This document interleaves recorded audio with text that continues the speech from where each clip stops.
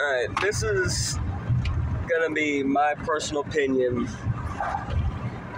on the Detroit Lions, after 2 weeks of the young NFL season, alright? Like, Detroit Lions, everyone knows if you're an NFL fan of how they finished off at 8-2 of the last 10 games.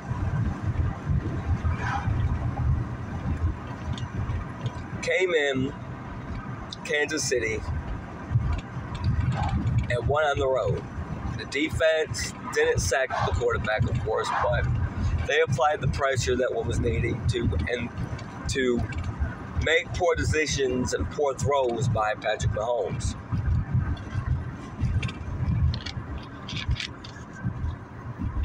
This year, of what I've seen so far and what I don't like about how the Detroit Lions is doing things is, like, the offense is going to score points.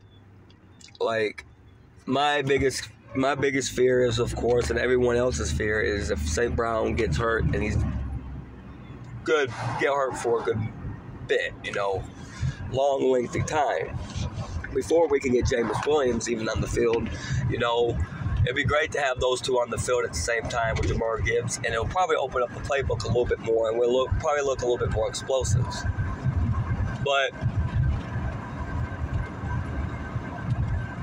the way in our running, and David Montgomery being hurt too is going to be a big factor as well. Like, it's almost like DeAndre Swift when he was here with us last year, and we needed somebody to carry the load, which was Jamal Williams. Jahmyr Gibbs, I figured, in my personal opinion, I thought he would look better than what he does. Now, week 1, it was like, wow, that dude he looked good. Not great, but good. But if everyone ever watched him run the ball, he don't hit the hole hard north and south. Like, when he has to run, if a play is run between the guard and the center, or the guard and the tackle on the inside, you will watch him what he does. Like, I watched that Seattle game, and I don't know exactly what play it was. I think it was just a single back. And it looked like it was a sweep to the right. And I figured it, I think it was a halfback tackle run. He was supposed to go off the outside of the tackle and the tight end, or, they're supposed to push their players, the player that's across from them out, and then, you got your guard and your center, they got to go inward, to kind of get that hole opened up. And it did happen. A hole was there, but Gibbs, instead of hitting that hole hard, he bounced to the outside and got tackled for like 2 or 3 yards for a loss. Now, he is a rookie. It is faster than what college was. So, I'll give him the benefit of the doubt. But my personal opinion, if he ain't got 500 rushing yards by week 9, I think he's a bust. That's in a quarter of a mile, 65 yards. At the roundabout, take the second exit. As of right now, he has to have 65 yards at least every game from here. I might take 500 total yards receiving and running. I might take both, but just to think about, even if we couldn't get Gibbs, you can't tell me that there wasn't a running back. We could have got Zach Charbonnet. We could have got him instead of Seattle, because Zach Charbonnet got picked, a little bit later in the draft. So we probably could have gotten Jalen Carter, and second round, exit the roundabout, pick up Zach Charbonnet, which is a more power back down the hill runner. But the running backs that run more north and south, they're used and know how to hit the hole hard. Gibbs at Alabama was always a type of guy to beat the outside because he was always faster than everybody. Well, in the NFL, speed's a little bit closer than it is in college. So the whole wanting to bounce to the outside the whole time, that might not work every single time. Especially if the tight ends can't wrap around and kick out the defensive end. Now, Goff has played good. I'm not going to bash Goff at all. Like, Goff has done better than what most quarterbacks that are MVP caliber quarterbacks. And he's doing better than them right now. Like, Joe Burrow is having a bad start, you know. Patrick Mahomes, you know, he had a pick six in opening week. Goff has a pick six in week 2. 1-1, you know. So, Goff isn't doing too bad right now, so I ain't going to bash Goff. Now, the offense, we need more offensive weapons. We can't just have St. Brown. We need another route-running, good receiving wide receiver, deep threat receiver, somebody that's going to jump up, and hopefully that's Jameis Williams. Hopefully that speed that he has, hopefully we could get him out of a lot of seams, and hopefully he can outrun the defender if they play man, and hopefully Goff can make the. So far, Goff don't look bad. I'm throwing it deep, but David Montgomery's hurt now, so hopefully our O-line and hopefully our wide receivers could get open too. St. Brown can't do everything neither. Like a defense, you know, in a quarter of a mile, the defense turn right. Of stop St. Brown on offense and stop Aiden Hutchinson on defense, then they pretty much wiped out our whole entire game plan. Because St. Brown right now is our most reliable. Turn right. Be able to make the catches that we need to be caught to win games. But if he gets hurt or if he gets double teamed,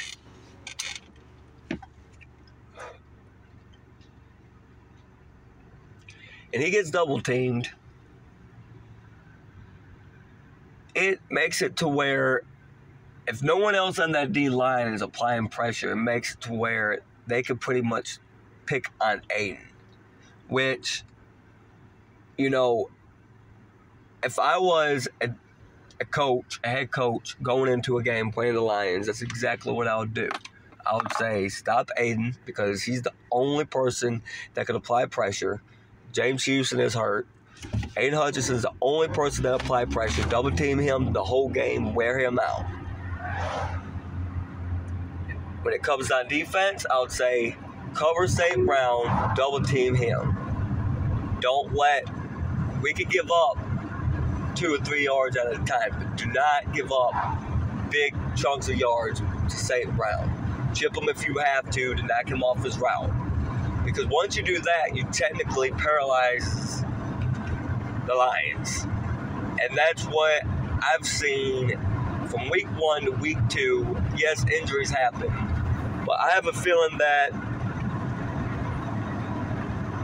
if we don't get help for St. Brown at the receiving corps, Sam Laporta played good. We need to open up the playbook to make it where Sam Laporta can actually get more catches and more balls thrown to him. But he also has to get open. If he ain't open in time, then Goff has to go somewhere else. And on the defense, you know, why do our defense run a 4-2-5? Like, no good defense in the NFL runs a 4-2-5. They might run it maybe once or twice. They might have a 4 little formations, you know, on 4th down or 3rd down when they need more DBs on the field. But most good defenses, like I looked it up, like Cincinnati, 49ers, Philadelphia Eagles, Chargers, all of them play a normal base 4-3 defense, which I don't understand why we cannot play a 4-3 defense. There's better packaging schemes to be able to blitz instead of having 2 linebackers, like just a general. And if we run a 3-4, put Aiden at one of those outside linebacker spots. Have him where he drops into cover sometimes, and have it where he goes in a 2-point stance and he rushes the quarterback. And Aiden Hutchinson needs to always be, in my opinion, on... In a quarter of a mile. Keep right at the fork. It needs to be on the strong side, because most times the strong side is the ball that he runs. They run to. And we need another good edge rusher. We need somebody. Like, it would have been awesome if we would have got Chase Young and free agents. Yes, Chase Young. Keep right at the fork. Injury prone. But when healthy, he probably could have been that impact player that we needed on that D-line to help Aiden Hutchinson. Now, if James Houston was not hurt, I would say James Houston would be that impact player. But so far of what I've seen, it's our defense that's been making us lose the games. So if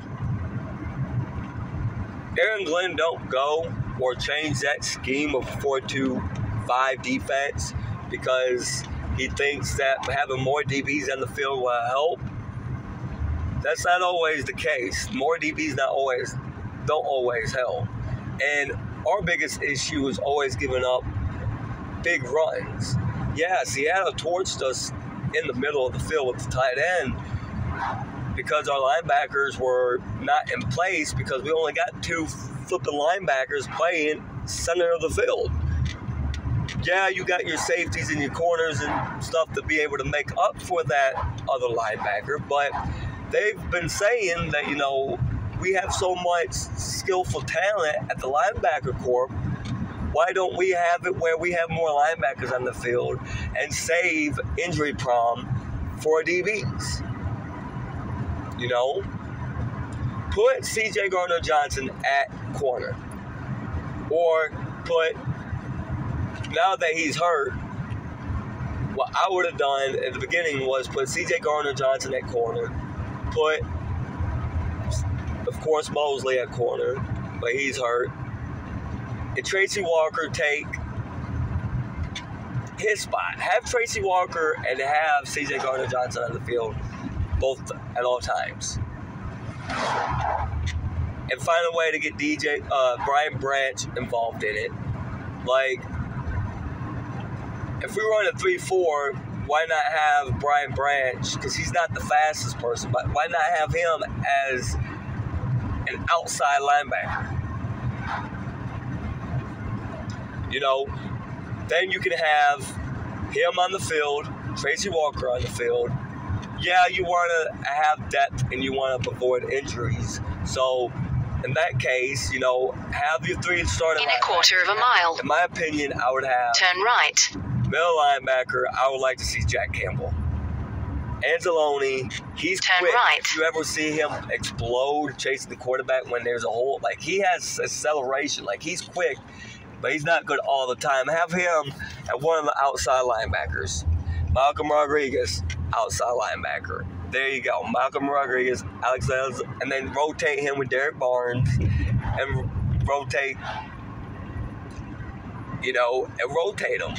And like I said, if you run a 3-4 defense, that gives you opportunity to be able to put Aiden Hutchinson with that rotation. Aiden Hutchinson is long. He's able to pat balls down, and he's quick, and he's strong. You know how many packages like Oakland Raiders ran with Mack when he was there, and Chicago when he was there? They ran 3-4, and Mack is actually Khalil Mack is actually considered a linebacker, and most time he rushes, but he's considered a linebacker. So there's so many things that the Lions can do. It is week 2. It's still young. Atlanta scares me because the defense scares me. I have a feeling that they ain't gonna do anything different. I have a feeling that they're gonna do the same thing I have a feeling that our injuries are going to make a big impact. I don't think we have the depth there, but maybe and hopefully they prove us wrong. Atlanta have shown that they have an offense, which scares me because we ain't got a defense. If St. Brown is hurt, if Jamar Gibbs don't average at least 4 yards a carry, and the other running back is Xavier Knight, if we don't get anything quickly against Atlanta, I have a feeling it's gonna be bad. If we don't change schemes now, figure out something, because right now our defense is killing us, and that's what happened last year. And how do we not know that last year, the last 10 games, how do we not know that those teams that we played were good? You know what I mean? Like, hopefully it's not one of those fake years where a hopeful year and it turns out fake.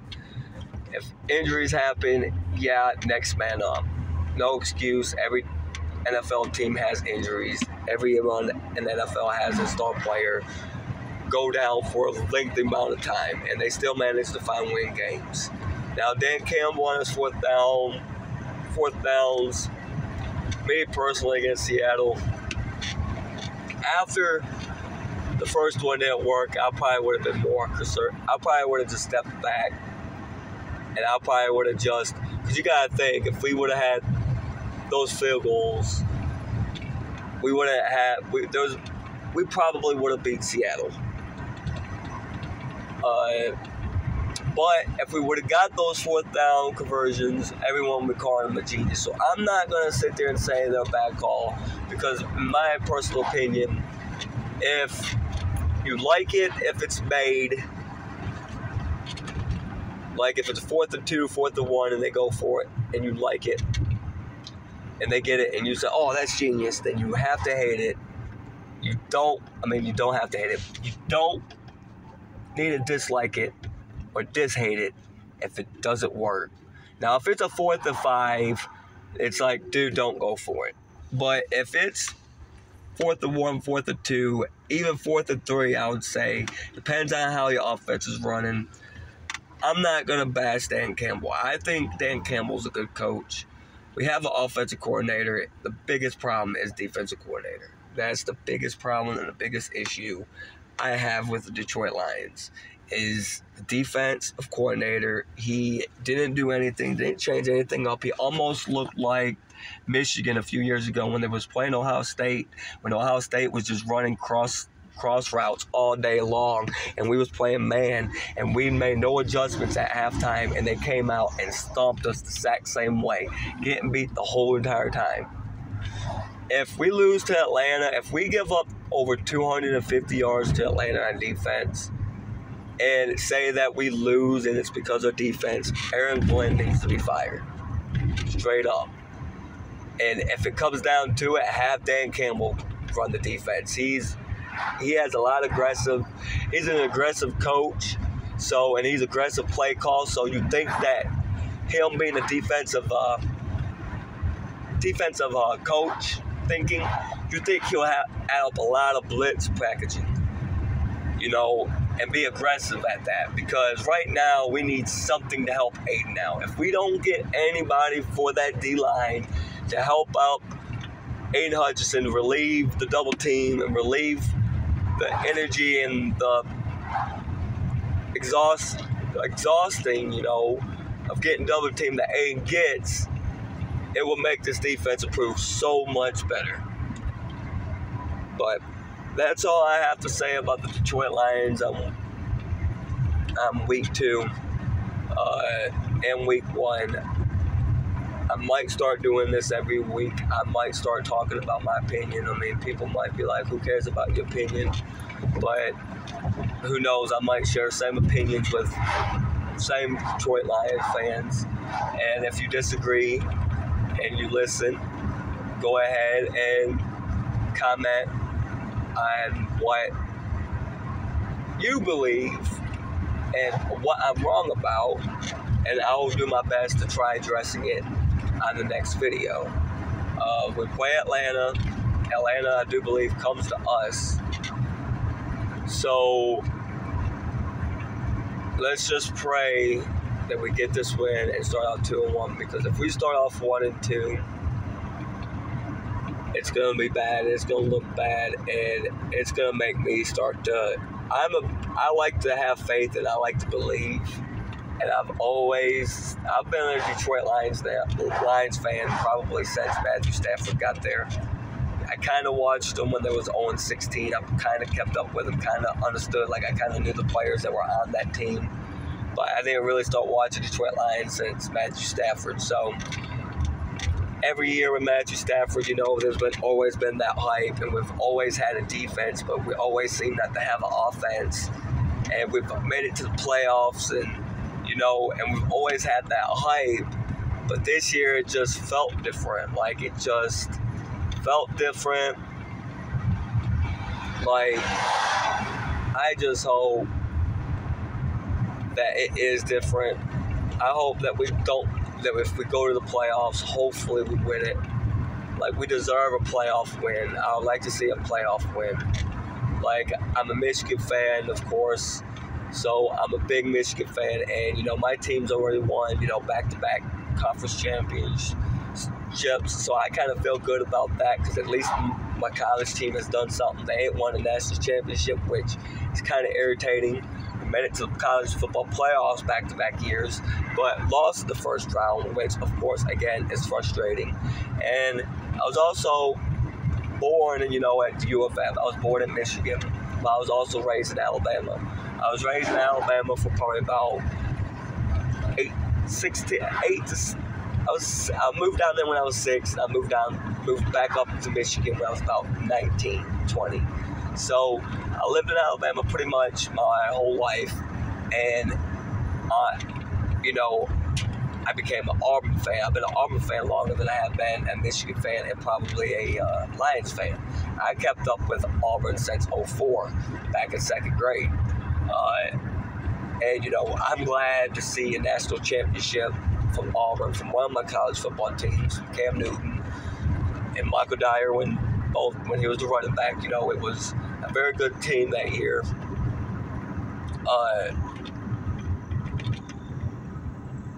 They kind of fell downhill since then. They ain't done as good, but Michigan's made up for it. When Auburn was doing good, Michigan was kind of sucking, so it kind of helped me in a quarter of a mile be able to go for one team and turn left. Pay attention to one and not really pay attention to the other. I watched the Auburn, and the Alabama game, of course, all the time, but I don't keep up with Auburn as much as I used to, because they aren't as good. And Michigan is good, so it turn left. Attention off of Auburn and go to Michigan. So I've been focused on Michigan for this last 6 or 7 years. I'm sorry that I went into college football, like that, but I'm kind of just giving y'all a little info put on me, because most likely, if you watch this video, you most likely subscribe to me, which means you most likely watch my gaming videos. So I don't talk much, and most of y'all don't know much about me. And the reason why it's a black screen and it's just my voice is because I'm driving. I'm on my way home from work, and when I'm on my way home from work, I have time to think, and I want to be able to just say what I want to say and don't forget it. So I'm like, what? I have a YouTube channel. Why not talk about football? Because I love talking about football and talk about the teams I like and love, and who knows, I might start talking about Michigan.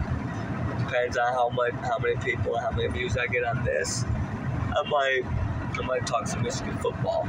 The 3 interceptions. I didn't watch the Michigan football game because it was playing Bowling Green, and it was a late game, and so I had stuff to do.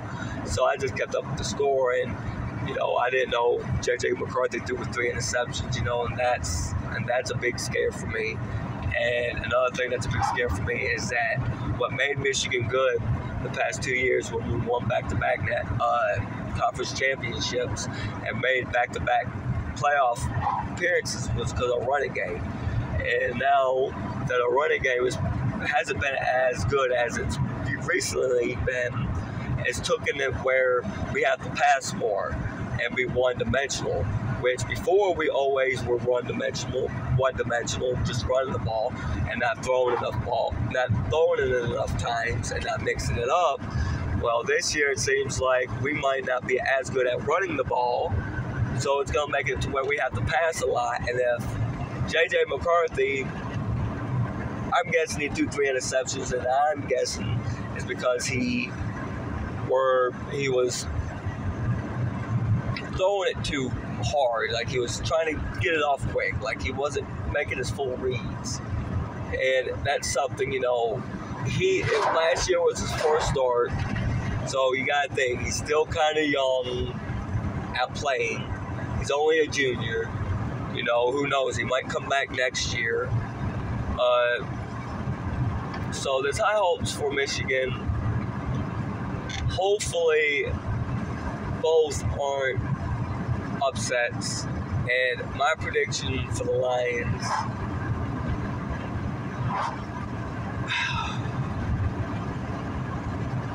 I can see them going 10-7. Before the season started and the injuries happened, I was saying 12-4. But we do got to play Dallas, and their defense is good. We do got to play Green Bay twice, and that scares me. We do got to play Minnesota twice, and that scares me. Minnesota isn't all that good, but if our defense doesn't improve, those games that you think are W's and wins turn into L's. Because the only reason why you are having them to win is because you think that the defense is going to be able to make stops and the offense is going to be able to score points. If our defense cannot make stops, then I'm telling you right now, we'll go 10-7. If we get all our injuries back, get all our players back, I can see us losing 7 games before we get everybody back. And then when we get everybody back, that's when we're going to start clicking. So let's hope we're 10-7. Let's hope we win the division. Let's just hope. You can't go 5-1 last year in the division and not repeat. Not when it seems like everybody else in the division has gotten worse than they were last year. But it seems like we have fell off than last year.